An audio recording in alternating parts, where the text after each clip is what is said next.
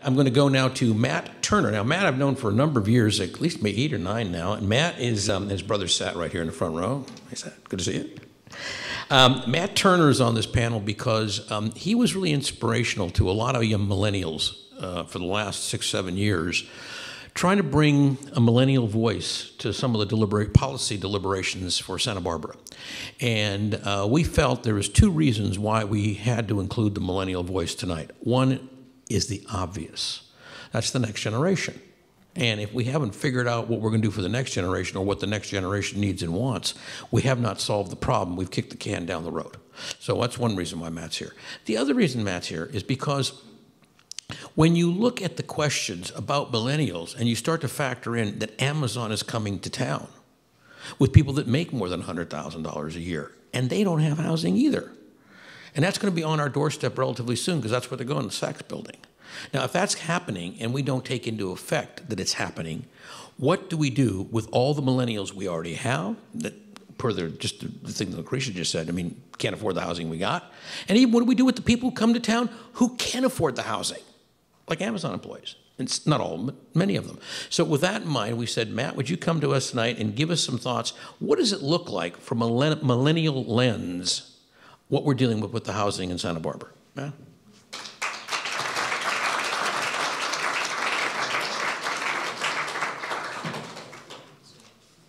Hey, everyone. Thanks for having me. Appreciate you, Ronaldo. Thanks, Christy, for inviting me to be part of the panel tonight. So my approach tonight is really going to be focused on action. I've been in this community for about 7 years, and I've had my own challenges with housing, which I'll get into here, but my focus has really been around organizing people to create change. And I think that's really what this issue is about, and I think it actually can be a catalyst to creating a lot of other change around it. I see it, I've been involved in a lot of conversations around community development, especially around State Street's development and what's going on State Street with businesses out of commission and vacancies and homelessness and a lot of different issues. And in those conversations, it's become apparent to me that this issue, creating millennial-focused housing on State Street and right around State Street, could be a catalyst to creating a lot of those changes that the city's looking for. So I'm going to focus on that tonight very, very clearly. These are the 3 things I'm going to cover: why I care about this issue specifically, number 2, why this issue actually makes sense and could be a catalyst, and number 3, what action steps we can take leaving tonight to start to move this forward.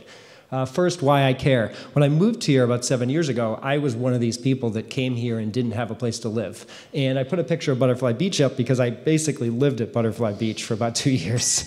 Whether that was in my car, sleeping a block away, or I'd find housing for a month and that would fall through, or I'd find a place to stay, or my girlfriend and I would live together, or I'd live with my brother, and that wouldn't be consistent enough. And so Butterfly Beach basically was my home for about 2 years. I really love this place. I wanted to put a photo of it up there. But I really relate to this issue because I've gone through it, and I think that's something that keeps us from making change sometimes is we don't include people that are going through the issue and creating the solution.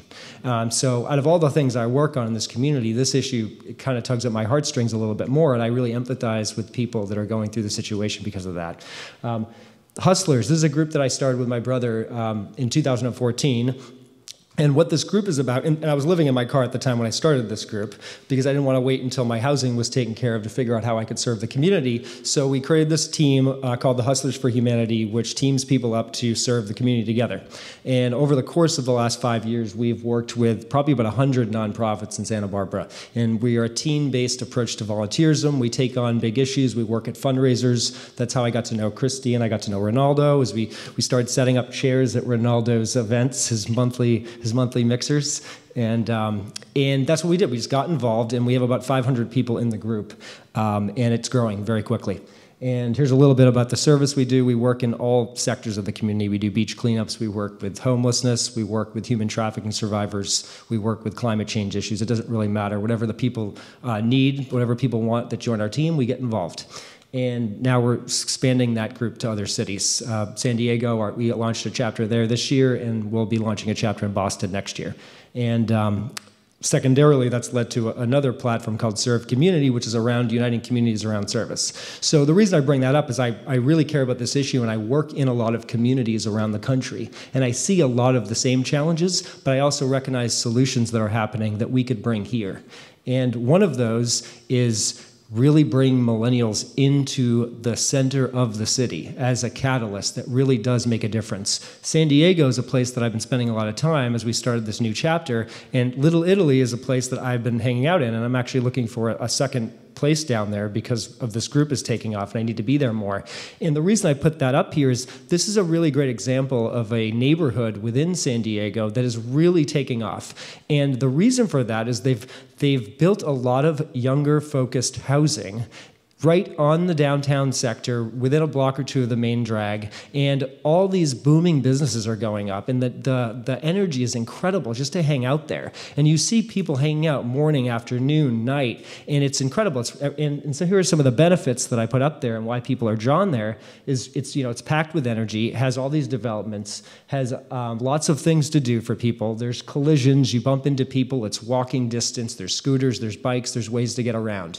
So when younger people specifically move to a new community, they're not looking to live off in the suburb and have a home to themselves. They really are looking to soak up the best of what that community has. And Santa Barbara has a really great, rich community. It's a draw for people because of the weather, because of the climate, because of the people here, because of the opportunities. And I see us missing an opportunity because we don't have any housing on State Street. And what that does is it leaves a void energetically, which gets filled by the homeless community because there's nobody else there. So the truth is we already have housing on State Street.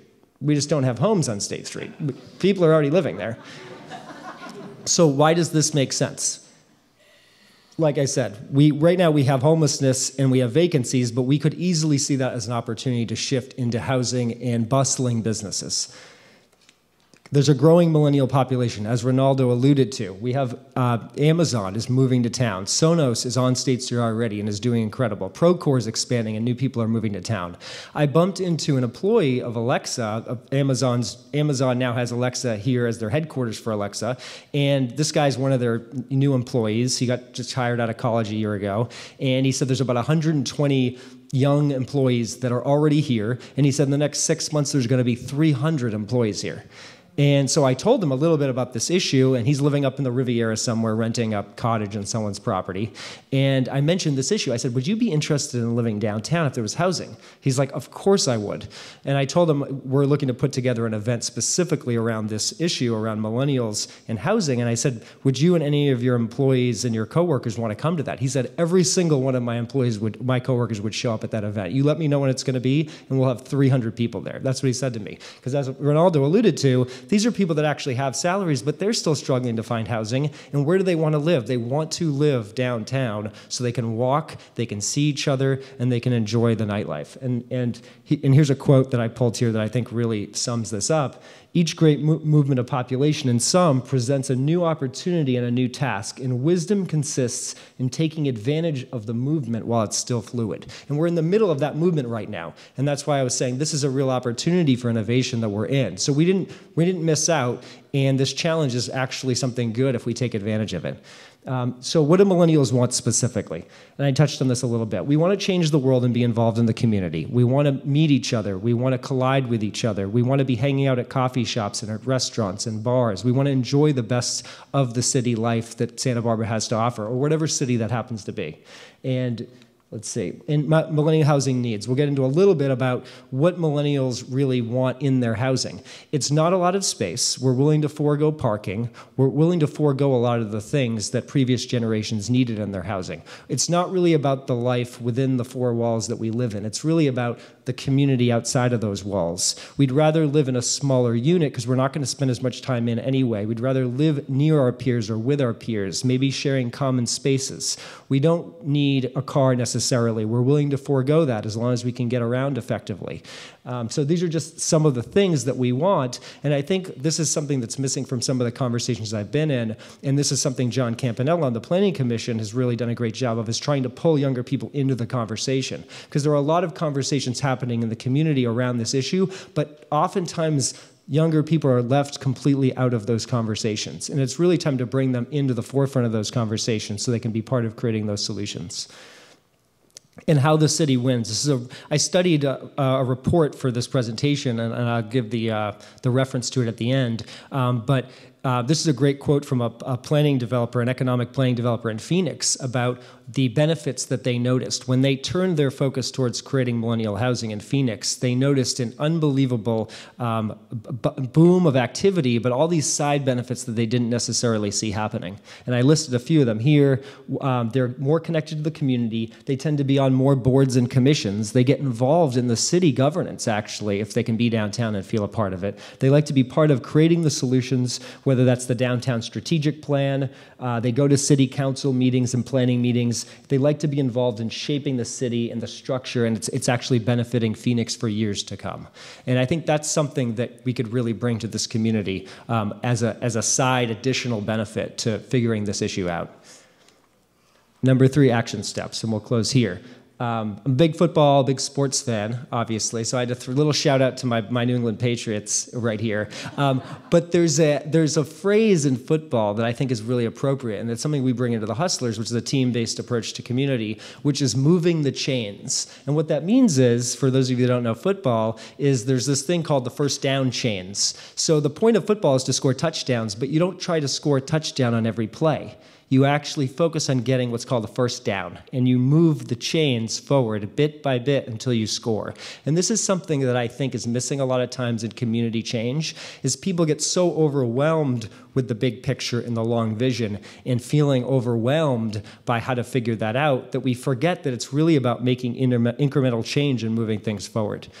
And social change is the team game, just like sports. And this is what I see as being a recipe for creating projects that work, is we need property owners, and starting with one, we need the right developer, we need the right plan for that property, and we need support from the city. And if we had that, we could create one-by-one successes that would actually move this forward. So we don't need to create 10 or 20 properties right off the bat, but we do need to create one. So I'm hoping there are some people in this room, or that we can, leaving this event, we can start to pull a team together of people in different positions that can start to create successes. Because even if we created one success, one millennial-focused property that hit a home run on this, that would lead to more, because there would be less fear from the other developers and property owners that this wouldn't work. But we do need people to step up and be part of the solution and start to create successes one by one.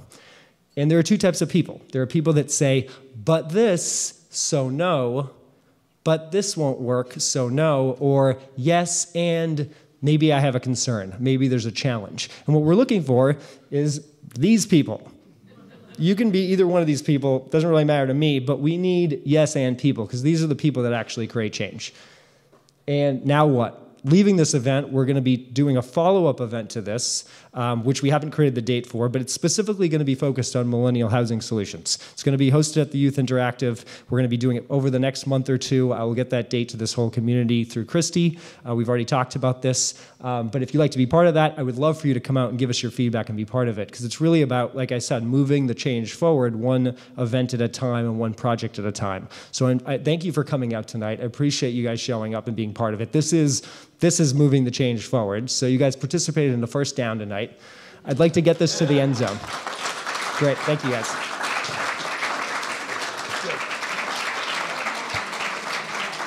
Okay, so now you know why we invited Matt. And I got to tell you, personal testimonial. When he first started Hustlers 7, 8 years ago, I said, you know, Matt, I love what you're doing. Can you give me a different name? You know, us boomers, the idea of hustler. He goes, no, I can't do it. That's what it is. And then when my son joined the group, our millennial son joined the group, he goes, Dad, this hustlers group is great. And I'm going, oh, apparently no negative for him. So congratulations, Matt and Sat, for doing that. And that you're 500 strong is fabulous. Really grateful for all you do for this town.